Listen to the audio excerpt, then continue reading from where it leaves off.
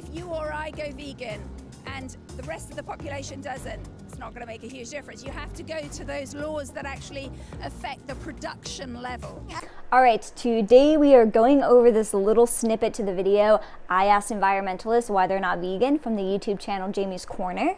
I'm calling people out who use this excuse design for anything. By using this excuse to not go vegan, this person is essentially saying that she won't stop being the problem of animal and environmental exploitation because not enough people are doing it. Let's logically reword that. She's saying that not enough people are doing the right thing, so she justifies herself not doing the right thing. But she wants an authority, a leadership body, to force everyone to do the right thing, including herself, because when left to her own devices, she will continue to choose to be a part of the problem. I don't think that many environmentalists are educated in the harms that animal agriculture has on the planet, and additionally, just like many climate deniers, will ignore that their individual choices have a powerful impact on our world. And it all comes down to education, and we also have to factor in the generational brainwashing and propaganda, because most people still genuinely believe that they need to ingest animal body parts and their excrements in order to be healthy,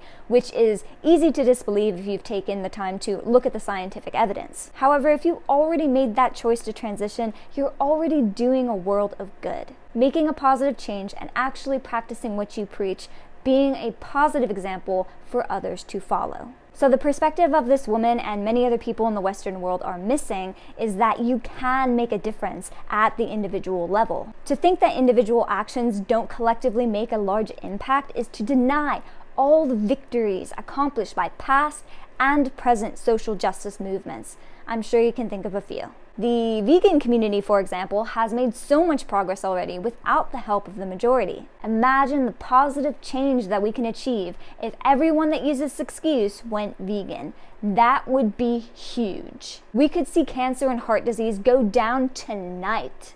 Just kidding. It would take some time, but the revolution is happening. Alright, so I'm going to admit that I used to think this way because I thought I was the only one in the world that cared, and it wasn't worth doing anything because I was just one person. But I was shitting myself. I was not the only one that cared. Many people around the world are making a huge difference with their individual choices, and I am proud to be one of them. And no one has to force them to do it. No one has to convince them. No one has to bribe them. They do it all on their own. So correct me if I'm wrong, but I think that the original argument about individual responsibility would accurately be categorized as the appeal to the crowd fallacy, aka the bandwagon fallacy.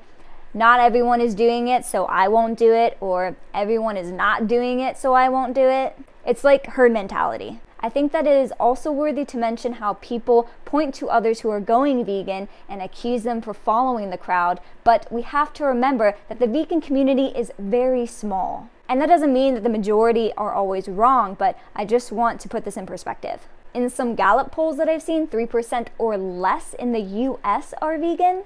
I think I saw less than 4% for the entire population of the world, but we're still waiting for more accurate statistical data, but that's for some perspective. And think about this, if you already have the power to make the transition to a vegan diet, but instead you want to force corporations, industries, and legislative bodies to make the first step for you, no, ladies and gentlemen, it is your responsibility to make the first step. Don't be lazy. Imagine this, you can be an environmental revolutionary just by leaving meat and dairy off your plate. And lower your risk of multiple diseases, including cancer and heart disease, with every meal. Good for you, way to be that change, taking charge of your health. Alright, so avoid this fallacy and don't make excuses for why you aren't being the change you want to see in the world. Be that change. Go slow, but definitely go already. What are you waiting for? 2024 is around the corner. It's time to make some new resolutions. It's a waste of time and energy trying to combat these powerful entities and make them do something that you're not willing to do at an individual level. So don't support their poor behavior with your own and tell them they have to be the ones to change first, because that's a red flag. That's red flag toxic. Alright, to circle back to the main thing about this video, to say that you're an environmentalist but don't support the transition to a vegan lifestyle means you're not looking at the harms of animal agriculture. It's imperative that new environmentalists educate themselves on this topic, because you're not going to reach the sleeping populace if you are blatant hypocrites. And you're certainly not going to do any good pressuring capitalistic entities to change their ways if you won't even make the effort to change yours. So show the world that you're willing to practice what you preach. It's not hard to be a vegan and an environmentalist at an individual level. But if people want examples, put a request in the comments. I'll make a video on how you can do that without exhausting yourself. A little goes a long way. Look at yourself and your life, how you can improve your everyday habits, behaviors, and mindset to make the world a better place. Vegans and environmentalists are doing it right now, and you can join them. Don't focus on what you can't do, focus on what you can do, because you are a very capable and powerful creator being that shapes your own reality and the realities that we all share.